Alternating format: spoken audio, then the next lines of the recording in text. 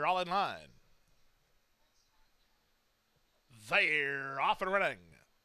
The two favorites were both away cleanly enough. Ethel and Sandwedge on their outside. Holy Kingdom moving at the rail. Air Force Babe, Mrs. Cashman's between. Second last is Shiloh. The early trailer is Almapura. So the favorites get acquainted. Their heads apart up front. It's Ethel on the outside, Sandwedge toward the inside. Mrs. Cashman is at the rail in third. At the rail fourth is Air Force Babe, followed next by Holy Kingdom. Then Shiloh, who's out in the center, and the trailer is Almapura. They go to the half-mile point. The opening quarter was pretty quick, 22-2. The leader is Sandwedge and Jaramillo by a length.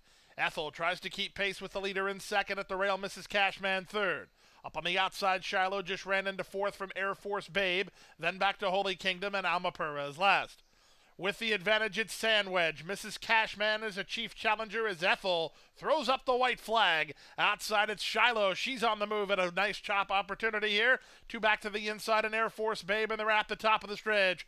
Sandwedge is a quarter of a mile from home and two on top. Mrs. Cashman second. Shiloh is wide while trying to gain on the leader. The half mile in 46-1.